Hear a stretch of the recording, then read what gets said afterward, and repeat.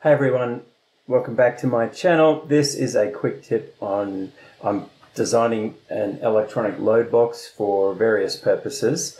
More on that in a separate video, but I just thought I'd give a quick tip today on what's my process for getting a front panel design or a rear panel design done. You can see I'm using water jet cut aluminium, and I already have the prototype getting put together right now. It's coming together nicely, but I need to design a decal or screen printing design or whatever for this rear panel. I already have one for the front panel, and I'll show you that in just a second. So what's the process? The cleanest way is to generate a sketch and project all of the main whole entities.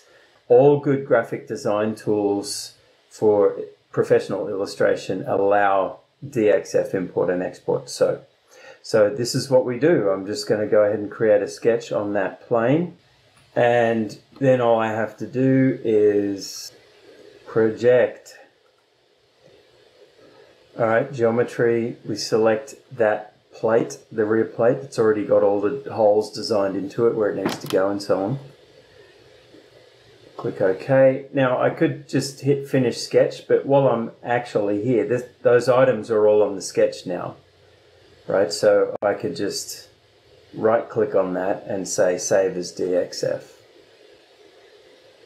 And I've got an existing folder where I'm putting these things. So this is going to be rear panel label.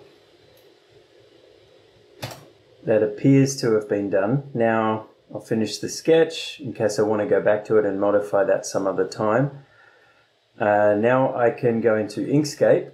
And you can see I've already got the front panel decal. There was a lot of work getting that to where it is, even though it's quite a simple one. But just to show the basic process, I'm going to go import and choose rear panel label. Now the scale on this, well, let's just say manual scale 1:1.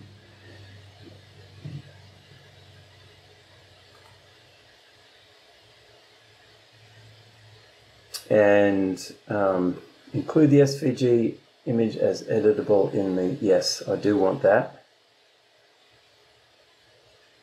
Smooth 600 dpi is what I like, because if I'm using a laser printer or an inkjet printer on glossy paper to actually print a prototype label, which I can then laminate behind a sheet of plexiglass and use as the actual front panel label, you want it pretty decent quality. So there it is, and that's in the wrong document, but you see the process. That's the exact size. So let me hit Control X on that to put that on the clipboard. What I'm going to do instead is just hit New, create a new Inkscape drawing, and Control V to paste that one in there. And while it's still selected, I'm doing Document Properties. And I'm going to resize the page to the content because I don't need an actual page on this. Right?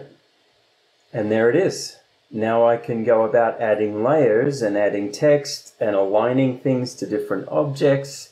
The nice thing about this is because these actual curved items, they're all linked together because they're part of a DXF layer that was imported, but I can reference those. I can explode that group to individual items and then use the alignment tools in Inkscape to align text and do things like that. So it's just very handy, easy way.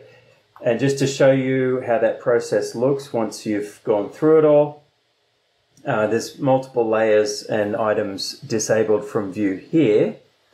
But this is essentially the printout that's for the front panel of the same load box. I'm calling it the hot head.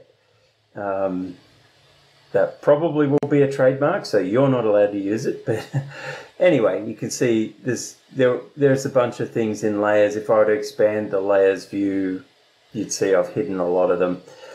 All of that can be printed out. I can export that as SVG, PNG, whatever I need.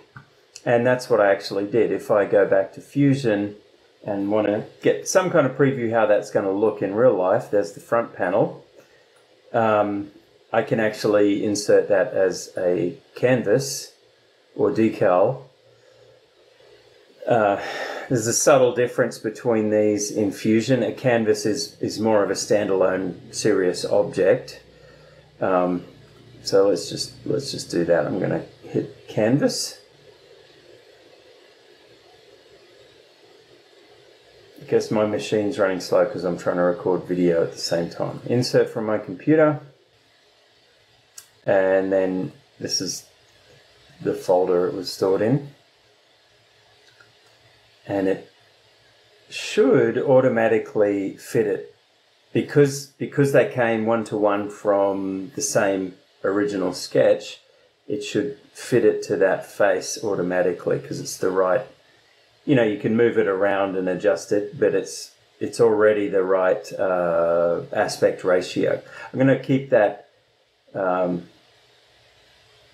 don't want to do display through, and yes, I'll keep it, no, I don't want it selectable, but I will make it renderable because I want to generate some photorealistic-ish pictures of what this thing's going to look like in the flesh as an actual product.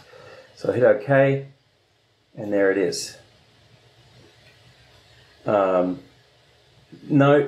that